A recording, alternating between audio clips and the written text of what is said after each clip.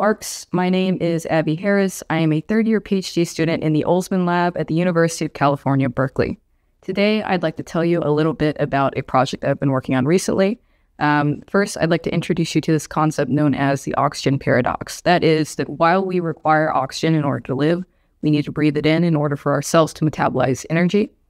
At the same time, oxygen can generate reactive oxygen species within cells that can actually damage proteins, DNA, and lipids, resulting in tissue damage.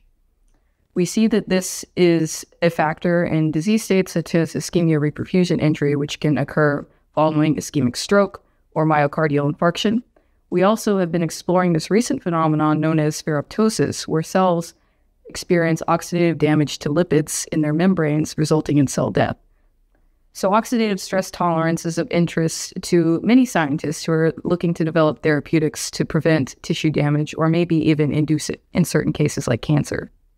This brings us to an interesting model system, the northern elephant seal, which is capable of diving for up to 2 hours underwater, not breathing, not taking in any oxygen, and yet when they come up for air, they experience no tissue damage or negative repercussions of sudden reoxygenation.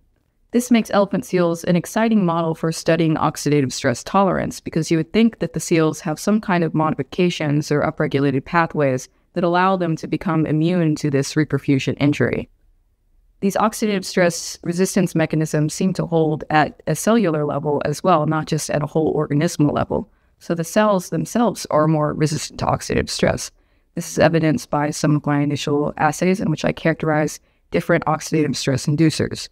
Here, I have mouse fibroblasts compared to elephant seal fibroblasts treated with either Erastin-2, which is an inhibitor of cysteine metabolism, which contributes to glutathione synthesis, an important antioxidant. And I have terbutyl hydroperoxide, which is a direct oxidant that can induce oxidation within the cell. In both cases, it looks like the elephant seals are much more resistant to cell death induced by these compounds.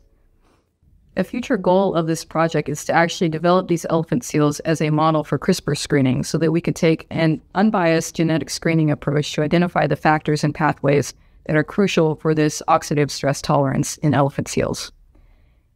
Ultimately, we may be able to identify factors that are involved in oxidative stress tolerance that we can upregulate in human cells, possibly for therapeutic benefit.